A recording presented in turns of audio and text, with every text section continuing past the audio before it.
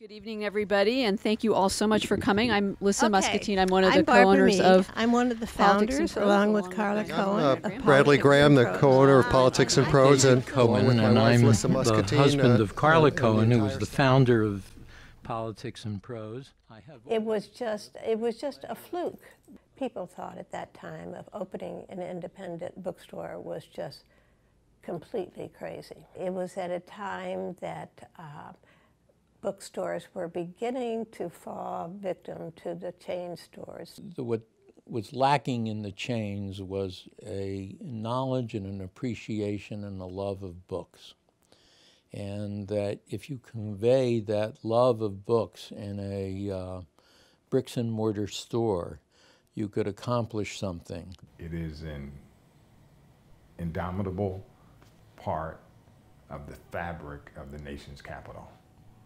And then it spreads out, from the authors who come and give their readings, then they take the aura of Politics and Prose back to their local community.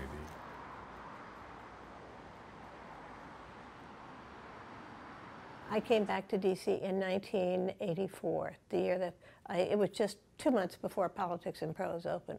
I needed a job. I was reading the classified ads, and there was an advertisement for a bookstore manager. I had my own bookstore, and I knew the book business, so I knew the whole.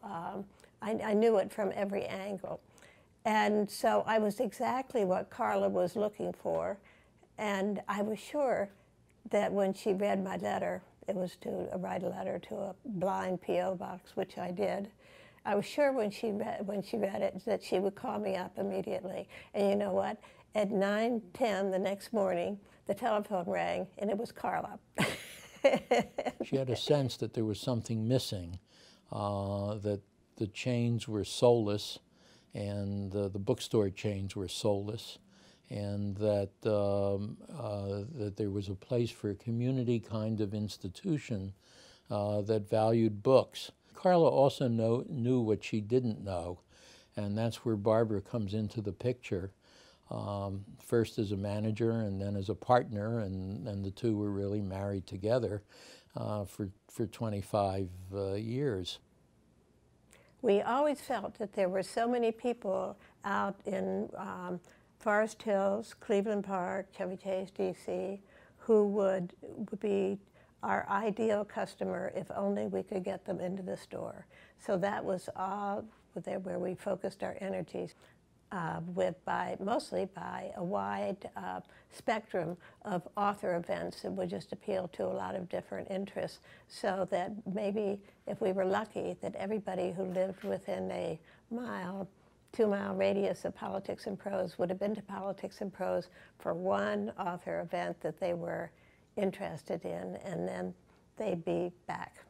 One of my favorite things that we've ever been able to do is, or rather one of the things I've enjoyed the most about seeing Politics and Prose and being a part of it, is authors who grew up shopping here, coming here as novelists and being sort of praised by the literary community, whether it's Anthony Marr or Elliot Holt. This place built that for them, and so to watch them sort of come home in a way, to do presentations for their novels, or and to sort of see them like, these are good novels, and Politics and Prose put you on the track to becoming this novelist.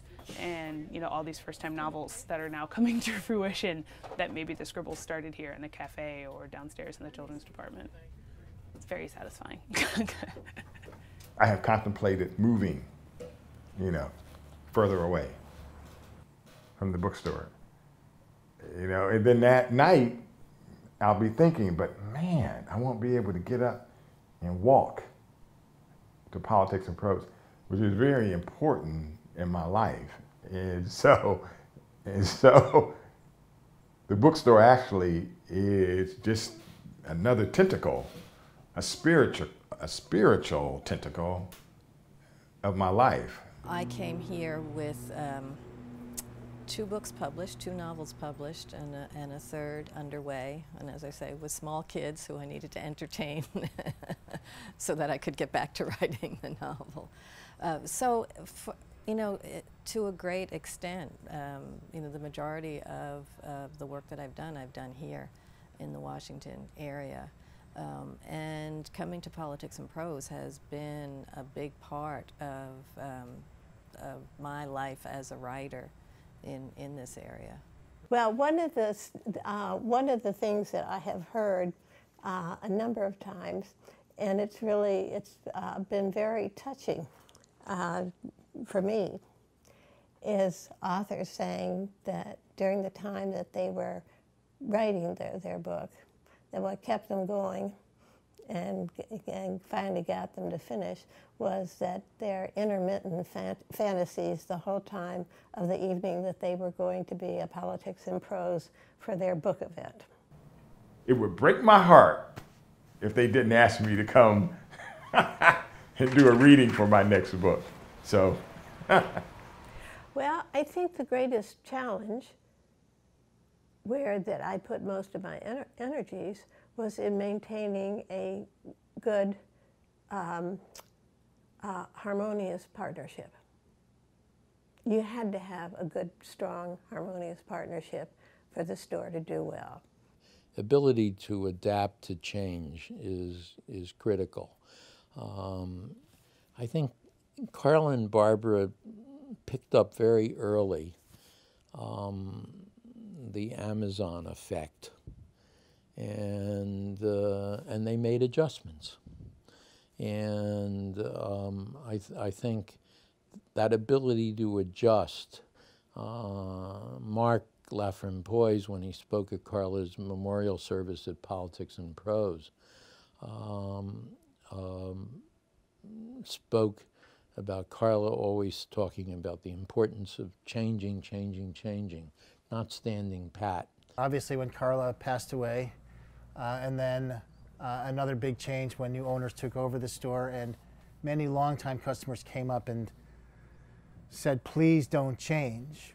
And at Carla's memorial, I mentioned that Carla would have gotten angry at those words because Carla was always about change. Carla was always about if something had been felt even the least bit stale, you change it. Even if it's successful, you change it. And part of that was growing the store, but part of it was trying a different way to do the print calendar, even though she was winning awards with the print calendar that we had already. But it was always keep it fresh, keep it new, always change. And I know people only meant well when they said don't change. They were all just only saying how much they loved us and how much they loved the store. But the store's always been about change. So the store growing in positive changes with Brad and Lissa is all stuff that Carla would have smiled on and she would have approved of, I think. I think the really hard part inheriting a store like this, it is such an iconic place in the life of this community, and had, at least in the case of Carla, especially very, very visible, almost a force of nature kind of personality who was the visionary behind it and the kind of public face of the store. And Barbara obviously was, you know, the genius at work as well, but, you know, a less visible personality. And so I think the challenge inheriting something like that is to make sure that people understand that it can't be the same. You know, we are not Barbara and Carla. We could never be Barbara and Carla. We don't want to be Barbara and Carla because we couldn't possibly be Barbara and Carla. And so you do have to find what's comfortable for your own personality and your own values. But at the same time, it was really important to us to retain the ethos of the store, to retain the essence of what makes it great and made it great, to retain what their vision was for it, which really is relevant, sort of, and enduring. And so it's finding that balance between, you know, retaining what makes the place special and is familiar and comfortable to patrons and to people who support the store, and at the same time knowing that it has to move forward in different ways and has to have some new possibilities and new paths, and to a lesser extent a new identity. I wouldn't say it's a whole new identity, but certainly, you know, it has a slightly different flavor and character, and I think patrons have commented on that, and in a positive way. I mean, I think people were ready to have it, you know, have P&P try some new things. Yeah, I think one of the things that we brought to the store is that a little broader strategic vision about some of the activities and services that the store could be providing, whether it's classes or trips or a print-on-demand machine. And another thing that we brought to the store was to try to, when it comes to our events, represent as broad a spectrum of opinion as possible, and particularly to reach out a little more to some, now and then anyway, some conservative voices. You've got to be open-minded. You have to be open-minded to ideas that you disagree with, because you have to listen and you might even learn something. But you certainly have to create space for that. And so that's a huge, huge value. And to me, that value has continued under Brad and Lissa. They have very much made Politics and Prose continuing as a source of civil discourse in the community and in the country, and it stands as a center of that. Politics and Prose has had, both as authors and booksellers, we've been a tremendous refuge.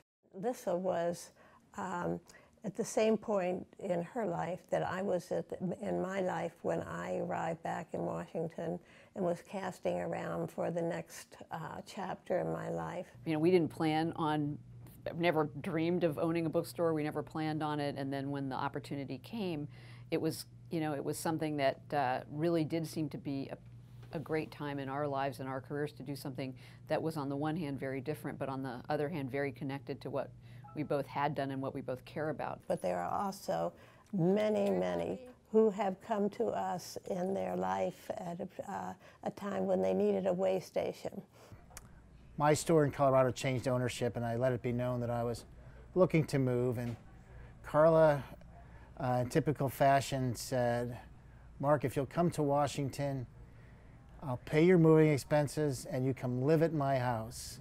So she removed the fears of how will I get there and what will I do when I get there. I wanted to fall in love with books again after having done a graduate degree, and I wanted to read books for the sake of reading them and see the value in that, in addition to having spent years writing about them in a very sort of aggressive way. I wanted to see the other side of books, the people who read them for reading's sake, and also what goes into making a book and the publishing process. And so being a part of that community right away was very startling and exciting, because it really, really did make me remember why books actually mattered to begin with. So that's kind of what P&P did for me, made me remember why I liked the book to begin with. Yeah. You know, and I think more and more we realize that there aren't a lot of places where you can gather with like-minded people and really sort of talk about the life of the mind, which, you know, for me is poetry and novels and nonfiction and the written word. And there is something really delightful and heartening about a brick-and-mortar place that's dedicated to the thing that is so essential to your own life. There's something that is in the atmosphere at the store that seems to contain a lot of guardian angels that look out for a lot of people who are at Politics and Prose.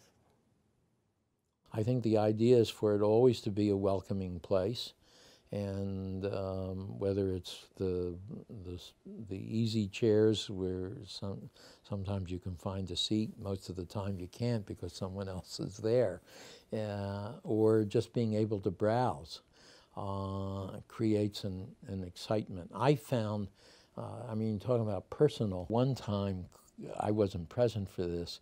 Carla was with our daughter Eve in San Francisco, and they were talking in line and waiting to go into a museum, and some guy comes up and says, "I recognize your voice. You're Carla Cohen. I see you on C-SPAN." When they do C-SPAN events.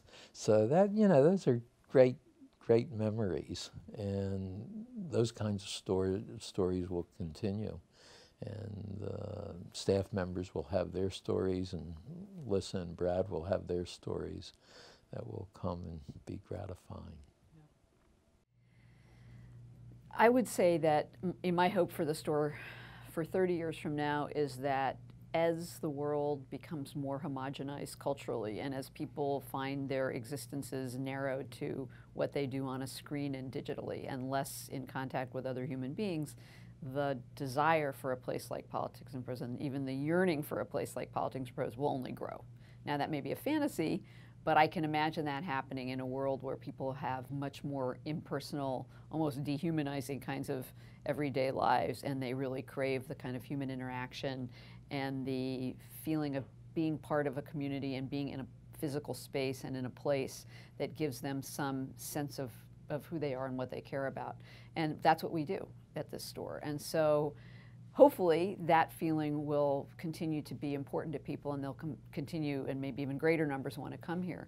And the other thing I would just say is that as long as people care about that and care about books and buying books and reading books and care about the sort of customer service that we provide and that personal interaction and the curatorial expertise and the opportunity to meet an author face-to-face and to have a class with people who are interested in the same sort of thing, I think the store's future is incredibly bright. I mean, we're here because the community supports us. And as long as the community supports us and we can read the needs of the community and the tastes and appetites of the community, I think the future is very strong.